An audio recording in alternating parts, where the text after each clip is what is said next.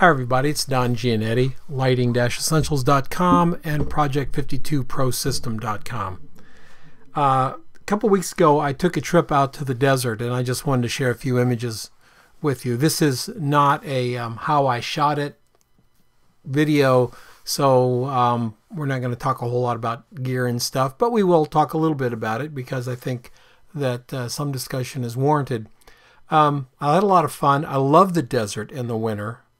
I don't know why. I was born and raised in the desert here in Phoenix, Arizona, and I just have a real affinity for it.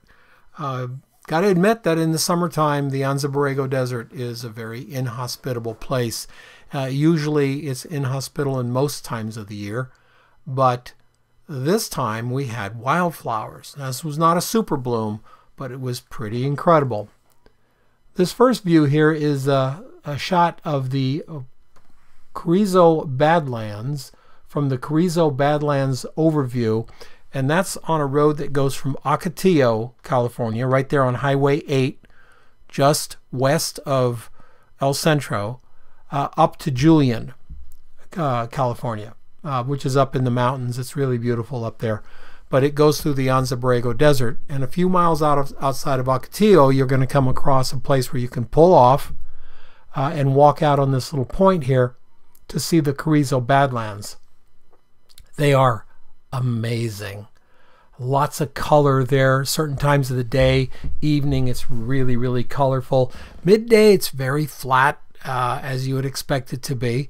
But this was fairly early in the morning, and I really, really was fascinated by these shapes of the rocks and the composition that this little hill gave me here. This is a combination of 3 shots done on a 35mm PC lens for Nikon. It's my Nikon DF. It's an old lens. It was used when I bought it in 1977.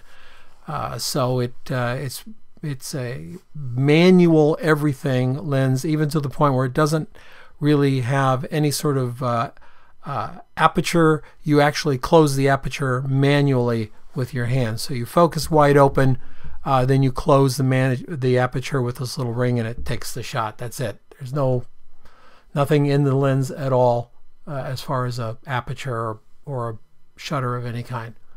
So I basically set the camera up here. I did one to the left, one in the middle, one to the right, processed it in Lightroom. I just really thought all this color was beautiful. Doesn't happen much in the desert. This is a red Ocotillo. This time of year, because of the water, we have all the flowers again. This is taken right to the right of me where I was standing for the previous shot. And this is also a combination of 3 shots on the 35mm. This time I did it vertically and put it together. So this is about 120 megabyte file, 110, something like that. It's very sharp. I am going to make a large print of it. I don't usually make large prints. I'm not a large print photographer.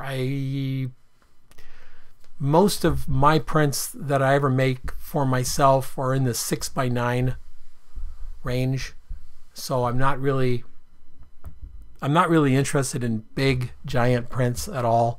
I think they're really cool on other photographers, but not for my work. I like a very much more intimate look. But I'm just fascinated by all this color out here. Once again, I've been here Anza Borrego probably a dozen times. I'm fascinated by the desert. And this kind of, I don't know if you can see this, there's like nothing growing over here. Nothing. I mean, nothing. And then to have all this color here is very unusual. Usually there's some little brown nothing here, but I thought it was really pretty, so I snapped it.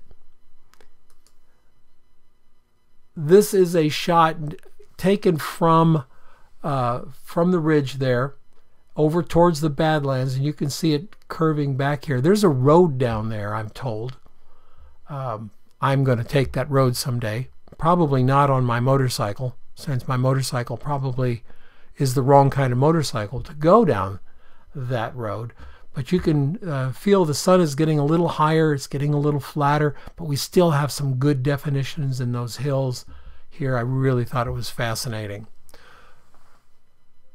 One last panoramic here, taken from that spot, and you can see this giant mountain coming down into the Badlands here, which stretch for about, they go off there about 10 miles of literally the most craggy, snarled up hills and mountains you could run across. I mean, it's really, really amazing.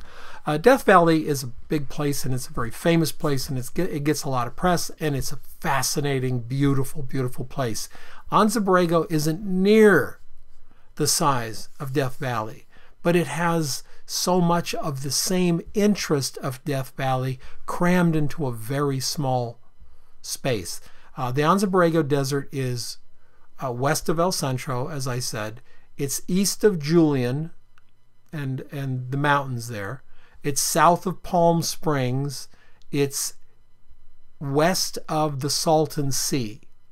So if you're looking for it, you look for the town of Borrego Springs, which, by the way, has a couple of good restaurants with some amazing food. Borrego Springs would be one place where you could set as a destination. It's not far. It's only 30 miles from Julian. So Julian's up in the mountains. It's cool. It snows up there, and you can have a great time. And you can be down to Borrego Springs in, about an hour and 20 minutes. It's a curvy edge of the mountain, hold on to the seat of your pants road, but it's absolutely stunning. One of the things that I've always been attracted to in photographing this stuff, and ladies and gentlemen, I don't consider myself a landscape photographer.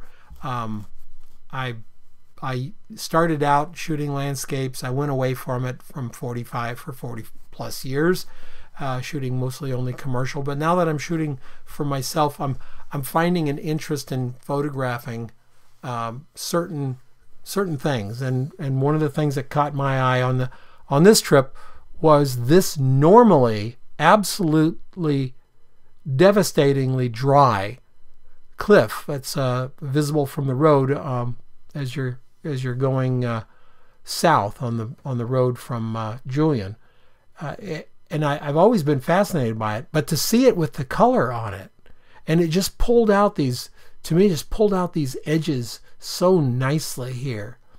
There's no sky, there's no base. It's a sort of an abstract of the side of a mountain. How big is this? It's hard to tell, isn't it? It's really hard to tell how big this is, but that's a full-size Ocotillo. So if that's a full-size Ocotillo, that's about 6 or 8 feet tall. So it's this vast, vast edge of a mountain that's usually absolutely dead, has nothing on it. I went ahead and went on into Borrego Springs, as I said, and had a delicious meal. And by this time, it warmed up to about 85 degrees. It's pretty cool. The sun was a little too high in the sky for great landscape photography, so I did a little writing in the shade, and I got in the car and I headed towards the Salton Sea on a road that I had not been on before. So this is going east from Borrego Springs, and I found this little trailer, which I thought was fascinating. And those mountains are also equally fascinating to me. They are so rough and rugged. I dare say it would be an adventure for anyone to climb those mountains. As you can see, once you're up top, there's pine trees up there. We're looking, if you were to go due west from here, you'd end up over towards Ramona, California, if you want to think about that on the map. But I was fascinated again by just the sheer size of the mountain, and the sky is always cool. There's a dried lake bed that I was also taken with. Out here, you can see it out here, the dry lake bed, and I put together 3 shots again from the 35 PC, because I loved the way these Ocotillos were just sort of positioned here, almost like sentries guarding this. The red flowery, blooming flowers, and you can see the yellow into the distance. Again, so unusual that it just gave color to a place that I've rarely seen color in. So it was pretty interesting. The flat light, when I'm shooting the desert like this, the flat light doesn't really bother me because the desert is flat light. The desert, when you're in it, it kind of has that feeling to it, and I don't oppose it.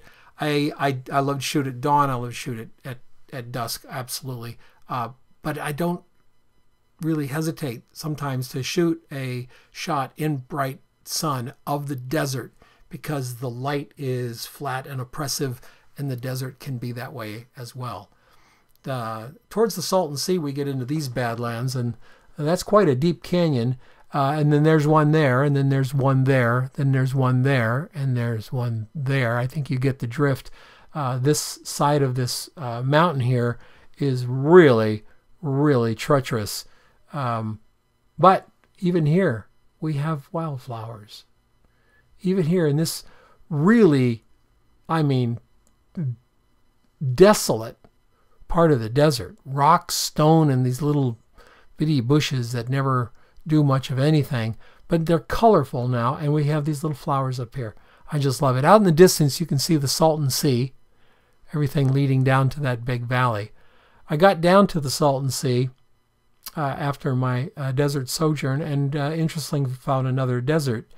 You can see that where I'm standing here used to be a parking lot of a very fancy or very upscale hotel.